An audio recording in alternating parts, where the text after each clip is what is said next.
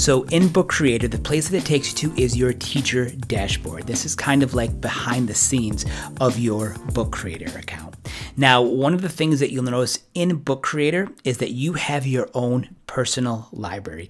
This is a spot where you can create up to 40 books inside this library, and you can publish those books for yourself. So that's a great resource to have if you're just interested in creating a book and you want to share it out. A great way to do it is through Book Creator. But if you want students to create, students can't create their own libraries. They have to join libraries created by a teacher. So the first step, if you're interested in learning how to use Book Creator with students, is to create your own library.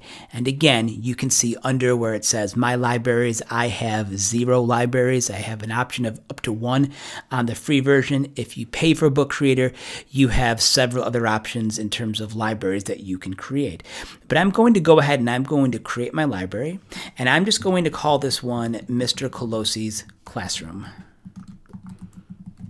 Now, as you create your library, you have some options in terms of how you want to administer Book Creator. So you can see on here things you can turn on or off is the option to search for images within the program.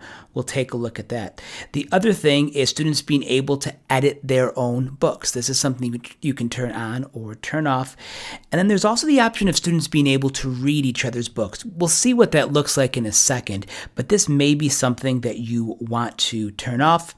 Or maybe you want to turn it on. It's completely up to you, but we'll talk about that.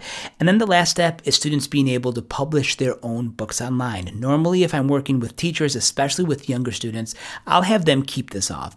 Basically, what that means is your students won't be able to publish a book unless you actually publish it for them. It gives you a little bit more quality control as a teacher. So I would leave the settings the way that they are. So let's go ahead and create our library.